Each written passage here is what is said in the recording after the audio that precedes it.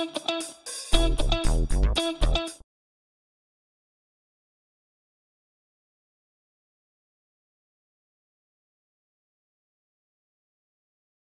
this session is discussing Apache Tomcat and Spring Boot and how the two interact.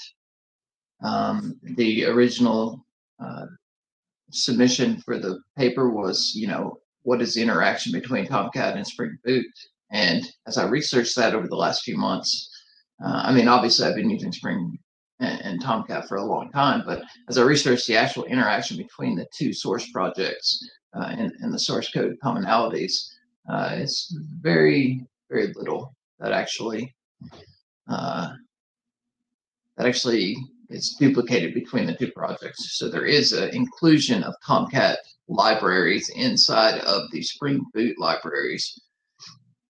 But as far as actual implementation of things, it's very light. It goes for all of the containers that are implemented in Spring Boot. My name's Andrew Carr. I've been developing Java applications since the early 2000s. I started writing software in 1996 when I was 16, and I wrote software for a way station to convert column input from a scale to a terminal. And ever since then, I've been hooked. I've done a lot of things over the years, as I'm sure we all have. But I've always come back to Java. Tomcat, Java, and Spring have been in the core of my, my professional concentration. Right now, I work as an enterprise architect, consulting, contracting enterprise architect for a few companies that hire me on an as-needed basis. So we have like an open-ended service contract.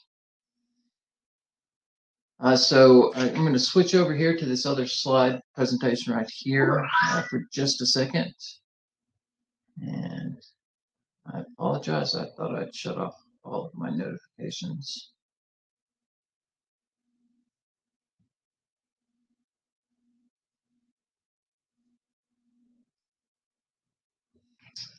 This is a brief history of Tomcat. Obviously, you might have been beat over the head with this. This is I'm only going to go over this for about 60 seconds, maybe 2 minutes. But Tomcat started as a project at Sun Microsystems. James Duncan Davidson is the original father of Tomcat, although Mark and Chris might have contributed more at this point to Tomcat than James Duncan Davidson did originally. The original reference implementation of Tomcat was done in 1996 by James Duncan Davidson at Sun Microsystems. He was the key evangelist for contributing the project to the open source community, and he's the main reason why Sun donated the project to the open source community in 1999.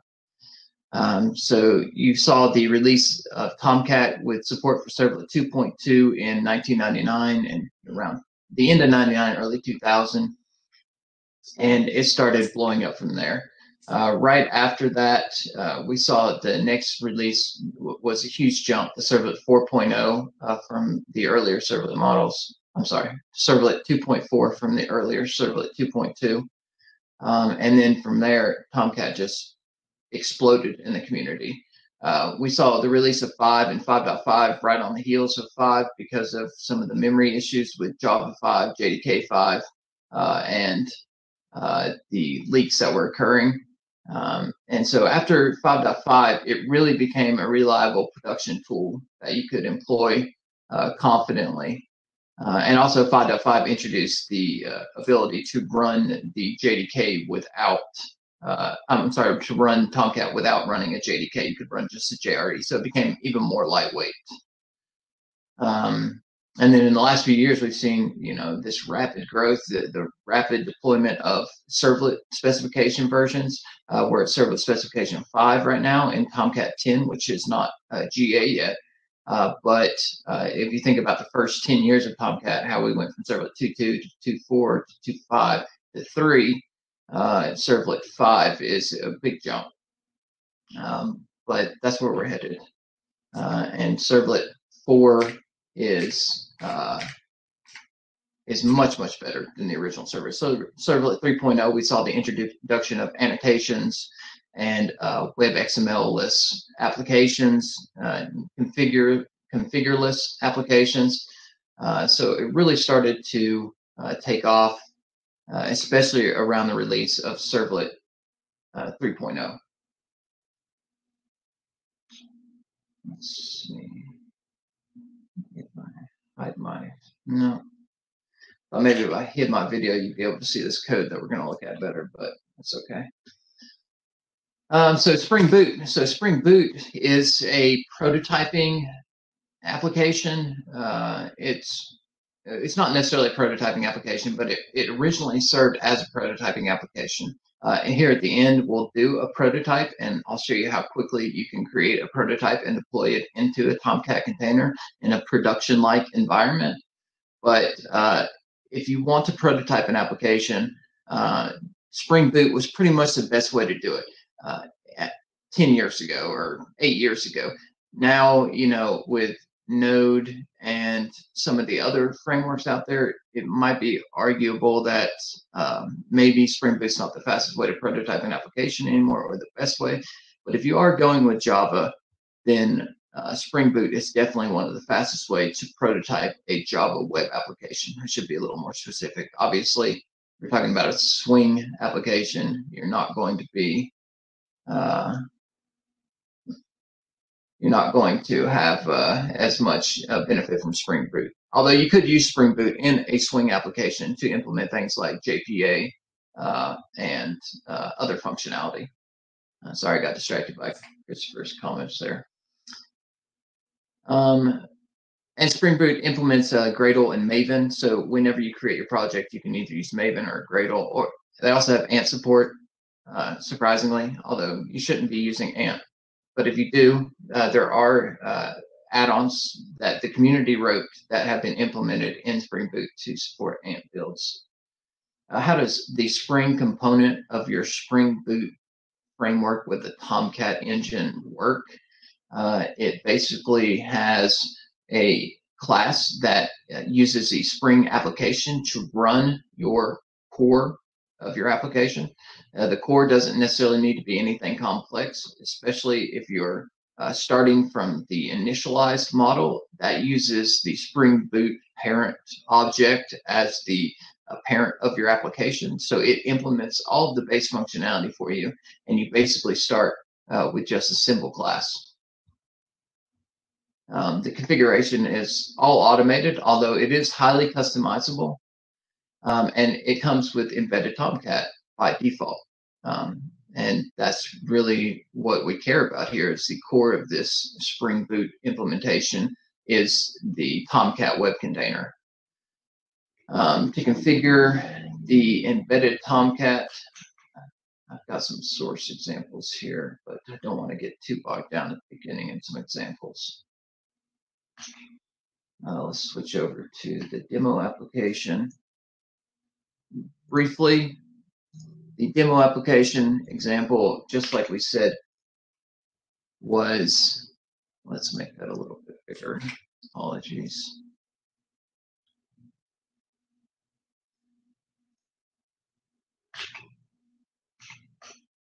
Here we go.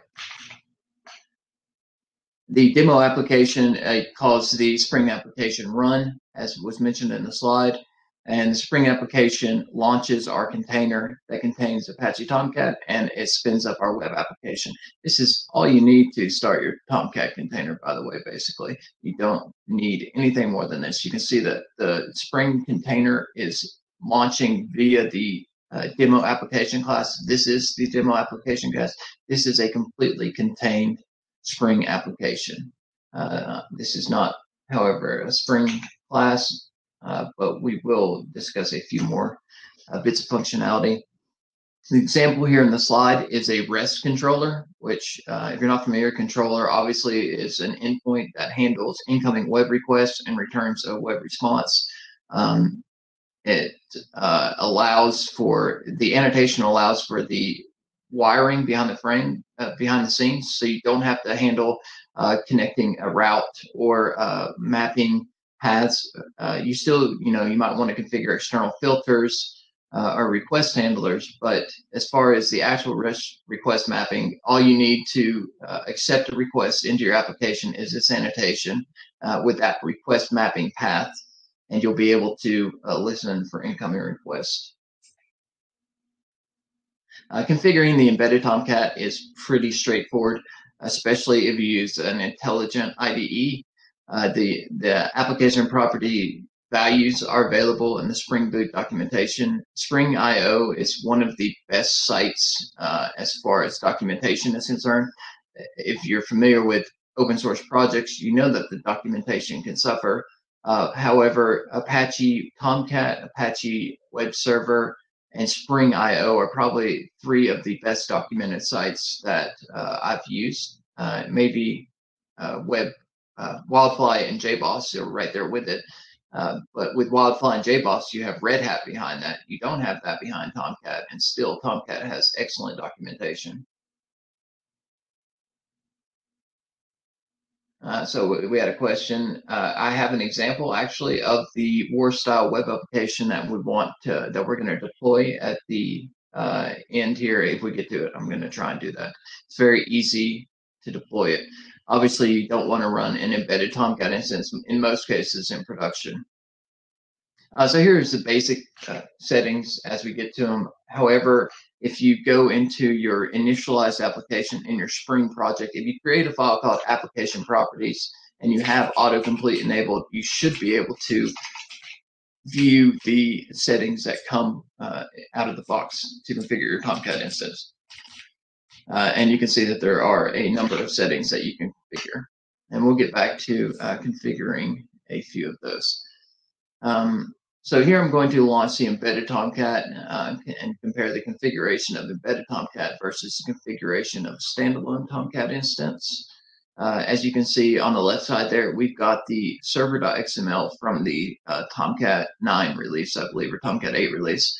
That shows the global naming resources, the service, Catalina service container that contains your executor thread pools, your endpoints for your HTTP connector, your AGP connector, the Catalina engine, and other things. Obviously, the access log. And that's the configuration that Spring Boot is going to use by default.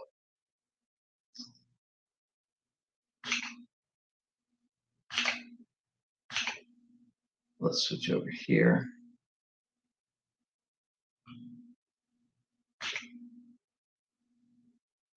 My apologies, I've gotten lost in my. So if we go into our project,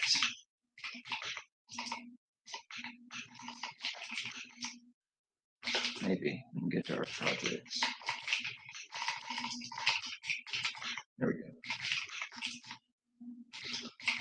Obviously, we're not going to have much time for a lot of demos, but here we have a demo application that was checked out from the Spring repository. I don't believe this one was created necessarily with the initializer, but to run our application with the embedded Tomcat container, we're simply going to execute Maven, which is not on my path at the moment. So we'll update my path to include Maven really quick. Path, and let's throw Maven on there. And let's export to Java home. I thought I'd already done this. I apologize. JDK 8 is not going to be optimal. Let's go with JDK 11. Okay. So now we run Maven. After we're using Java 11 in this case, which is one of the features of the new Spring Boot 2.0. Obviously, if you're on the earlier releases of Spring Boot, you're not going to be able to use Java 11. Let's use Java 11 and let's run the project with the Spring Boot prefix, which is going to call the Spring Boot module, and we're going to pass in the run command to that module. And now we've launched our embedded Tomcat command. You can see that Tomcat was already running, and let's go ahead and see if we can kill that real quick. if we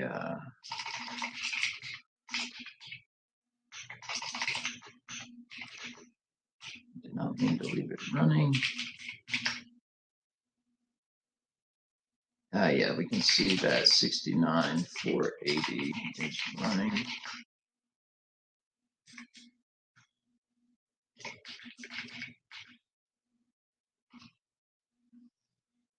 It's not important. I'll leave it. We don't have much time. Let's change the port in the configuration so we can launch another instance without overlapping. Let's try again. Maven Spring Boot run.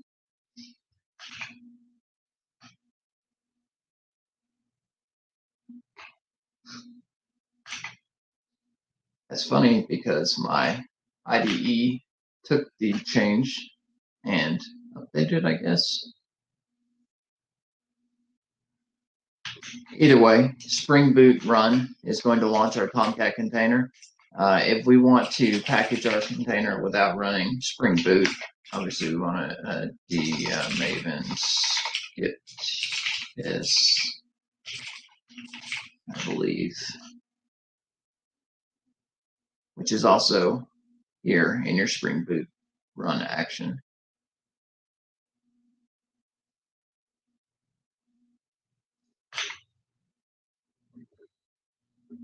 Let's go back to the slides, 1 second.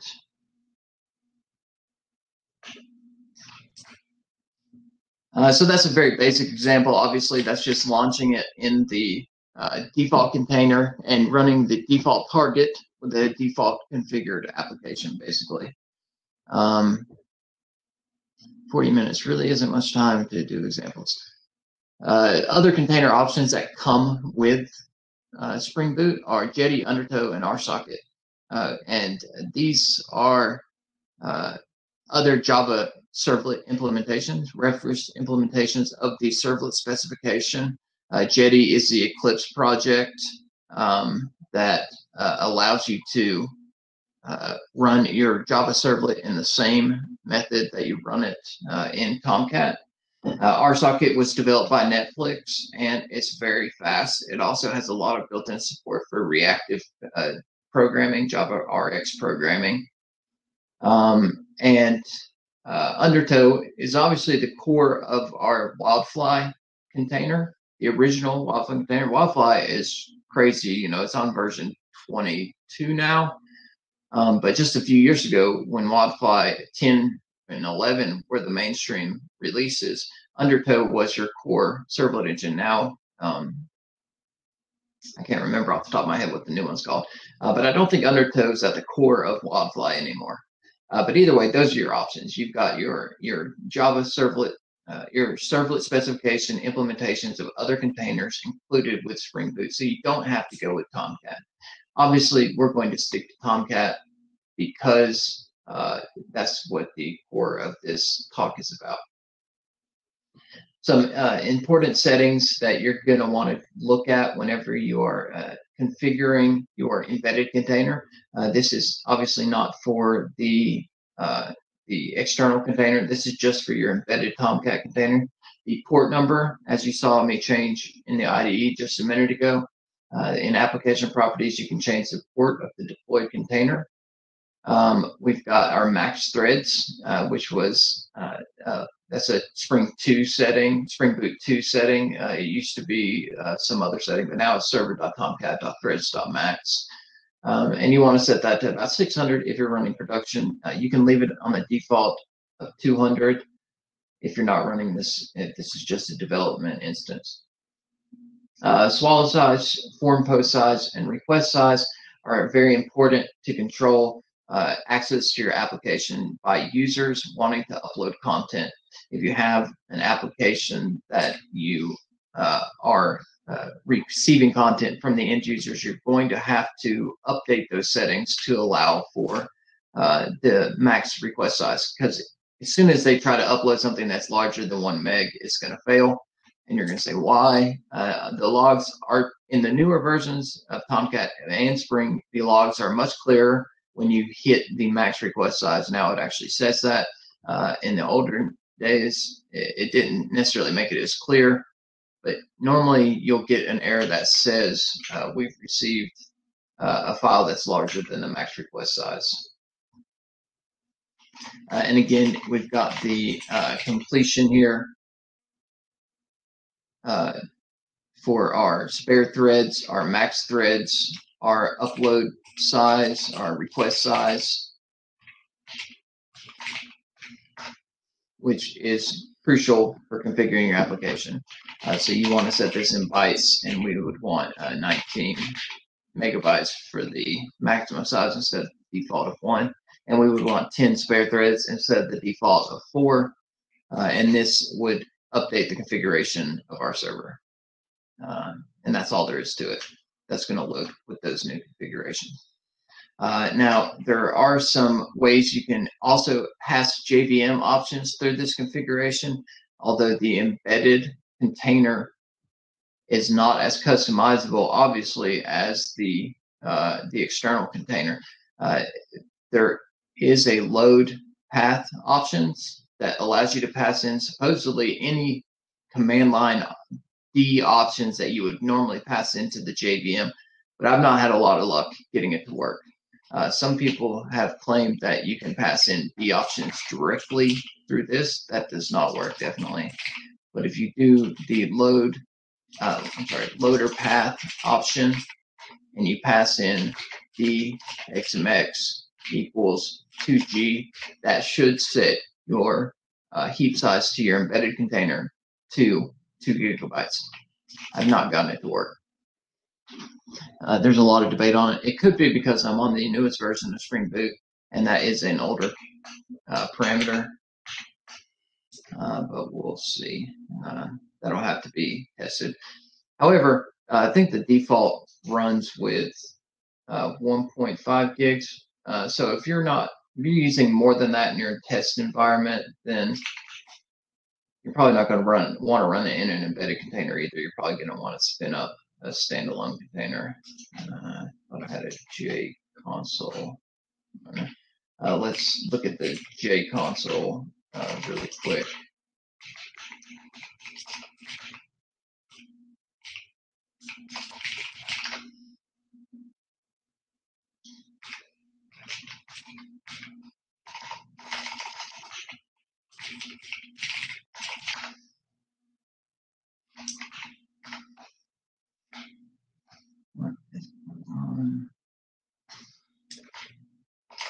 Oh, sorry.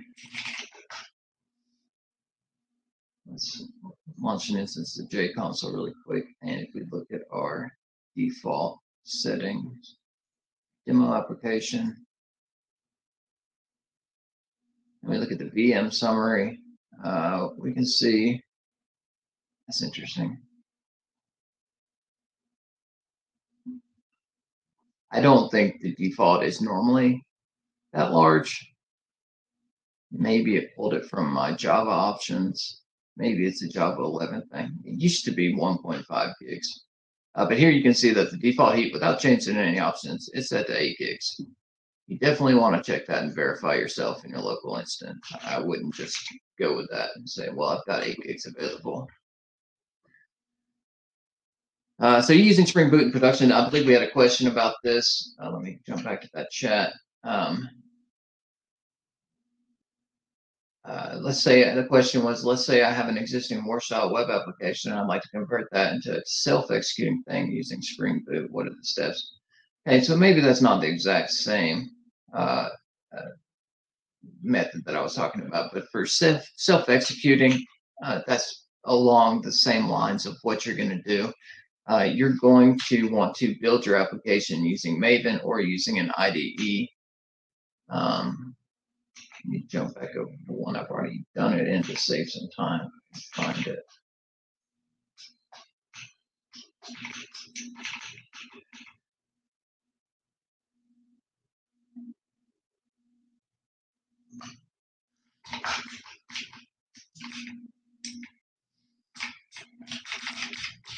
All right, I've got one right here. So I've got Maven package to package up my application. That's Maven, obviously. That has nothing to do with Spring Boot. But I'm going to package my application to generate something that is portable, right? install is going to put it in my local repo run, or Java execute is going to run it. Package is going to package it up for deployment. Skip test is true, important, because if you don't run that, it's going to launch the entire servlet container, and you're going to have to wait on that. So if we look at the target directory, we should see our new war file that was just built, and we see it was built at 120, and that means I'm getting close to being out of time. But that doesn't have to be a war file, right?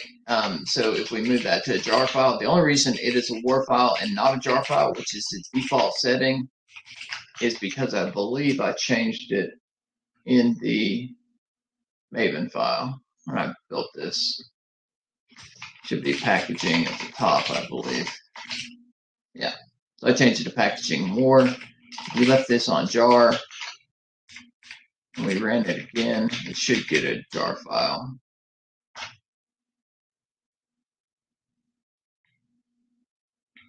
I didn't like that for some reason. Oh, sorry. That's in the wrong directory. All right, so we look at the target directory. We see that we have a jar generated. So now I have a self-executable jar file. So if I were to say I want to take that as a packageable tool, like our user requested just a second ago, I could say, let's send that jar file somewhere, demo snapshot.jar, and let's put it on a server as its own self-contained entity.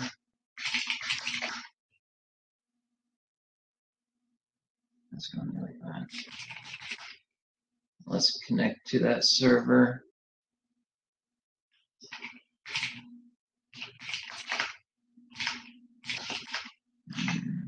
Okay, that's done. So you can see I've got my jar file right here. I might have it already running. I don't. So I'm going to run Java, make sure it's present. We have Java 11 here, which is the same version that it was compiled with. That's going to be important. And by launching Java jar and the jar file, you can see that it's doing the same thing that Maven did, only we don't have to have our development environment installed. We don't have to have any other tools except Java, the JRE, not the JDK necessarily, and our jar file. So you can, that's a very small package. You know, it's not a self-executing application like an MSI package would wrap your executable and your installation into a Windows package that's one file. But it is very small and very portable. You don't normally have to transport Java to other containers because almost everything has the JRE on it. My watch has a JRE on it. My phone has a JRE on it. Everything has a JRE on it.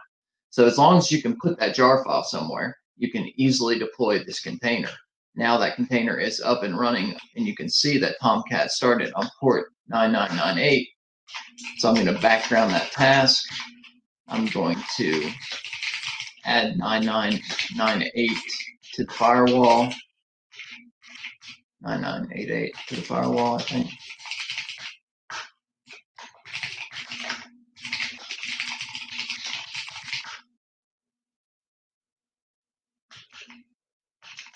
And then if I open a window, now that my firewall is reloaded, I go to dev3 9988. I should see my application, and you do in fact see that the request came through. So that's completely self-contained, and it's a very efficient, fast way of doing it. Let's see. In Spring Boot, create an exe or app bundle or an elf. You always need the JRE. There are ways to bundle the JRE and the jar into a self-executing executable that we definitely don't have time to go over right now.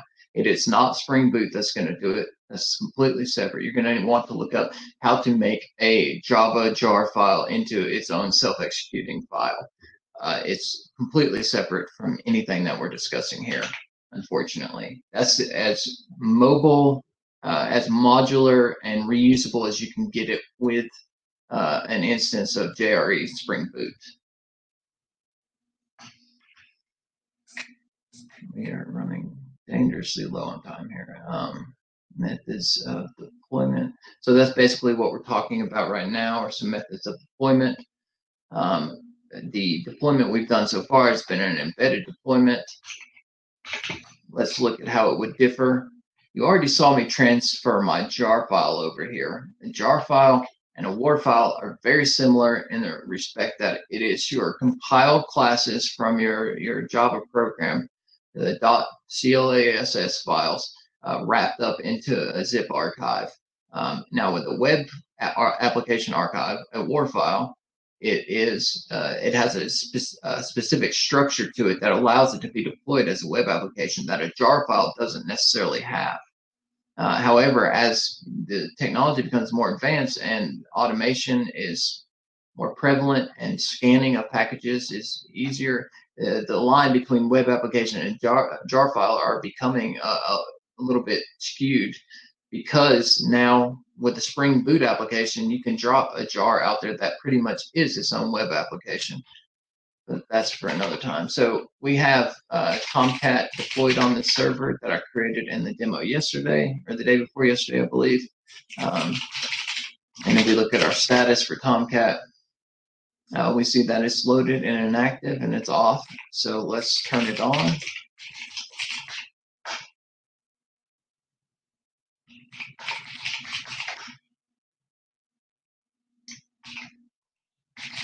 Let's switch over to root user because I don't know what I've done with the configuration right here. Let's try again.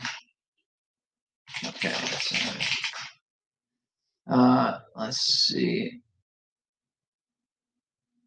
Yeah, okay, so it is running now. It started up pretty much instantly because I don't believe there's anything there. And the port's already open from our demo the other day, so you can see that the server is in fact running. Now we take our, let's look at the log file. Leave that running while we do this, and let's take our jar that we just brought over, which is called demo.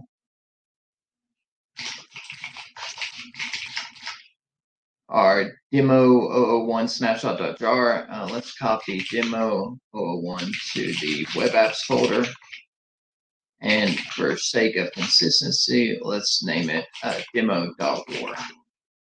We should see the deployer pick up the new file and detect the file system change and deploy the application automatically. So it's deployed demo.war. It's not done though. If it deploys the application correctly in the container, you should see the Spring context load up as well. And we didn't see that happen yet. I don't believe it worked. Okay. Unfortunately, we're not going to have time to troubleshoot why the deployment failed. There are sometimes things that you might have to do to deploy the application successfully. I believe I've only got 5 minutes left. So if there are any questions, please go ahead and type. While I'm waiting on questions, I'm going to talk about the Spring Initializer really quick.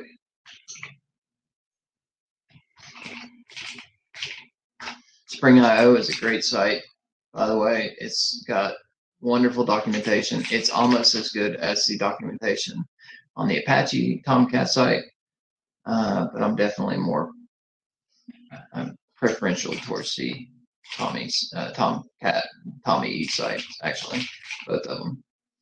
Start.spring.io is going to be the Spring Initializer. Let's see if we can do this really fast. So we've got ApacheCon demo, right? And we want to add a web dependency. Let's generate it. You see I downloaded the demo right here. Let's take it and drop it in our demo folder. Extract it.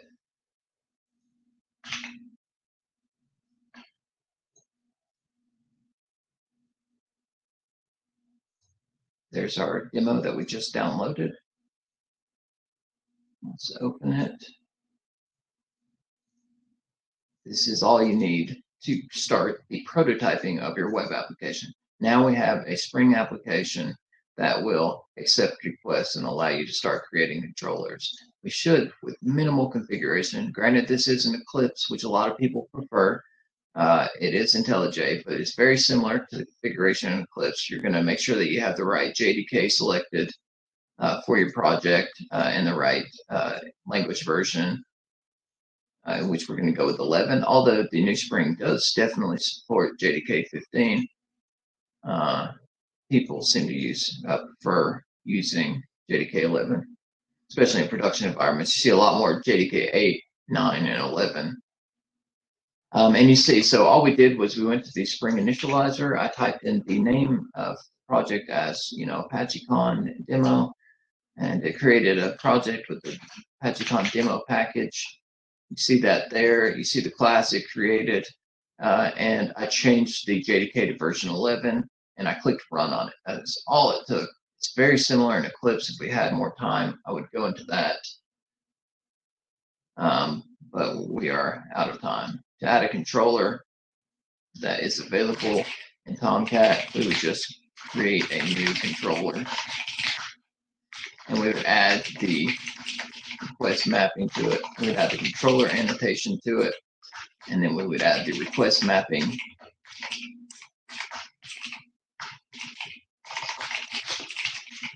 to create a get method that returns a string of a page.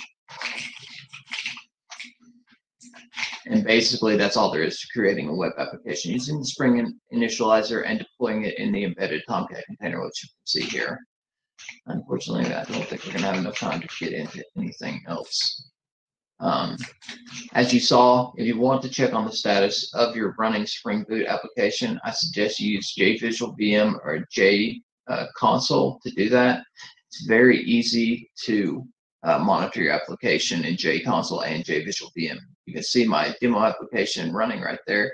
I'll just hit connect to it. If you want to monitor a remote application in a staging environment, you can expose JMS endpoints with authentication and connect to a remote server in the same fashion. It's very easy to Google how to do that. I would not recommend enabling these JMX endpoints on production, though. Even with authentication, the authentication on JMX is a little weak because, it's a plain text file. There is some encryption, but there is a plain text file with an encoded password in it. So I might not recommend using it in anything that's got HIPAA information or sensitive information on it. I'm in the Tomcat channel on the Slack, and I am always available via email. If you have any questions, I would be more than happy to answer them. The OpenLogic booth can tell you all about our Tomcat support options and how we'd be happy to help any of you. And it's not just me. There are a number, at least 14 other enterprise architects on my team alone, not including, the hundreds of other employees that work at OpenLogic. And we'd definitely be happy to help you. Thanks for watching. Thank you very much, Andrew.